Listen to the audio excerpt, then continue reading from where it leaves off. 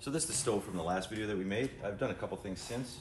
I threw one of the lids on the brake lathe, closed, this way it's open. So we're gonna experiment with that today.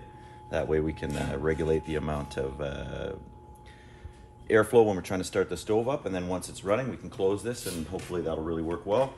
I got a little creative here and I put my logo on there. And I made another one for a friend. This stove's a little bit different. This one's a flat top. He's going to use this more for cooking and smoking things.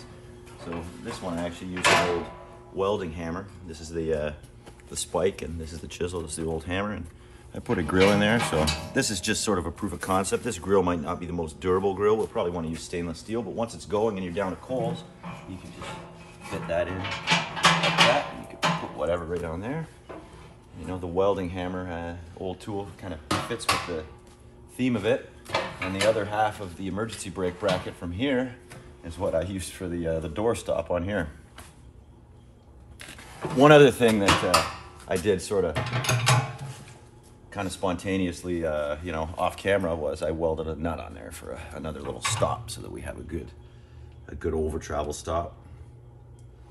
And then that really works good. So there we go.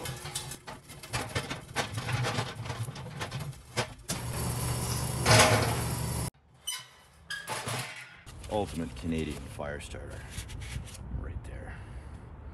Not recyclable. It's the best way to recycle them.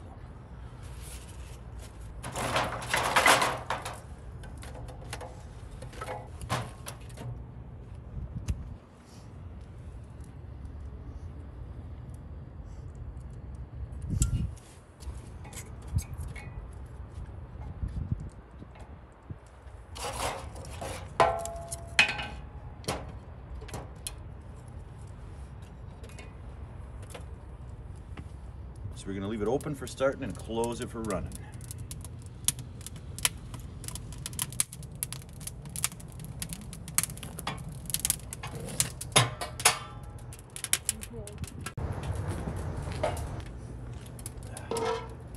Let's see how this is working. Some people say that, you know, you should just use a 55-gallon drum or something, you know, easier and lazier, if you ask me.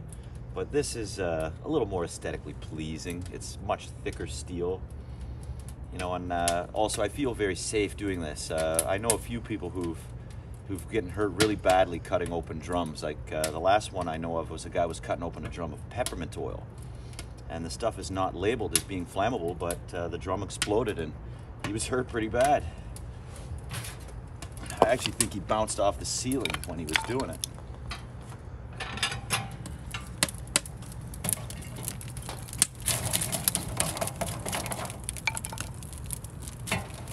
Ooh, yeah, it's hot in there.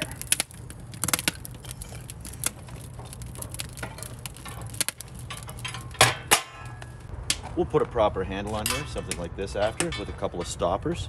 So it'll go click open, click close, but this is just an experiment for now. I didn't want to get too carried away. If I don't like how this works, I'll probably just clean the whole thing up and weld this completely on all the way around. In order to seal this completely if I don't like how it functions. So I'm pretty happy with how our first test went. Everything works pretty well. The air valve works pretty well. It's still going right now, but just barely. If you like this kind of thing, like and subscribe, and let me know in the comments about any other sort of things you might be interested in, and we'll see what we can do.